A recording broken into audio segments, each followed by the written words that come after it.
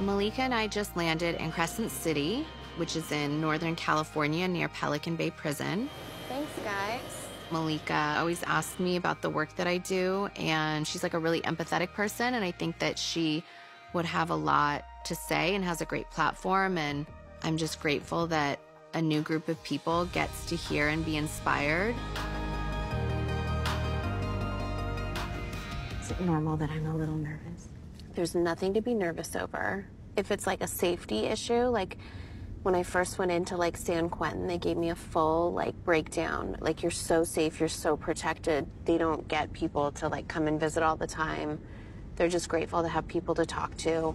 Okay. We're gonna meet with people that were incarcerated, maybe like lifers and had like life sentences, and then got out after like 20 years, 25 years. So you'll get to see that you might have this like stigma